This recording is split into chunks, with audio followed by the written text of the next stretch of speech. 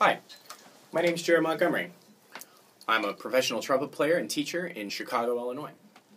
I'd like to talk to you a little bit today, kind of the second half of wind patterning. One of the previous videos we talked about wind patterning without the trumpet, not moving the lips, but raising and lowering the tongue to create a song in the wind, such as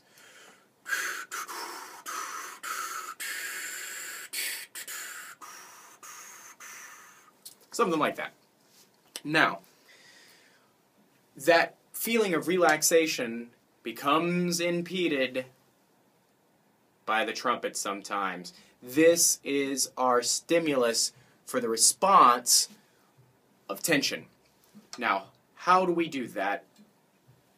Break that response. Well, wind patterning with the trumpet.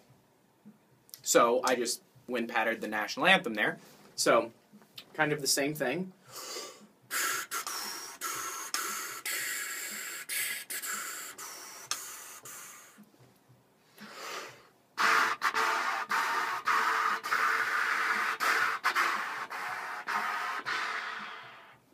And when we wind pattern, we want to make sure that we're putting an airstream into the trumpet that's relaxed, but that has the maximum volume of air before the trumpet won't take any more and it starts kicking air back at us.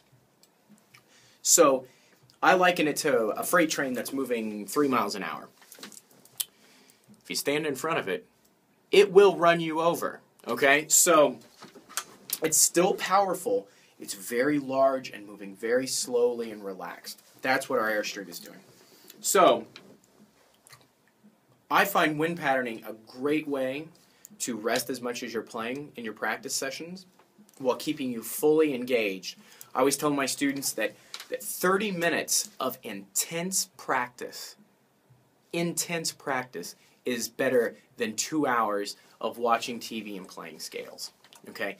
Intense practice. There's nothing magical about exercises. It's how we do the exercises, whether it's in Arbin or Clark, any of those.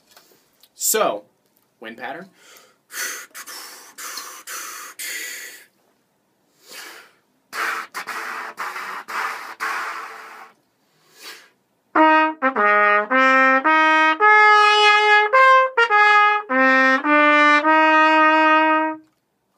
And hopefully that everything will carry through, and if it doesn't, then we've got more work to do.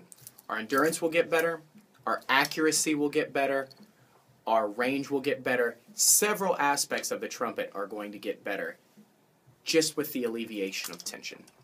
Hope this helps. Keep wind patterning. Thanks.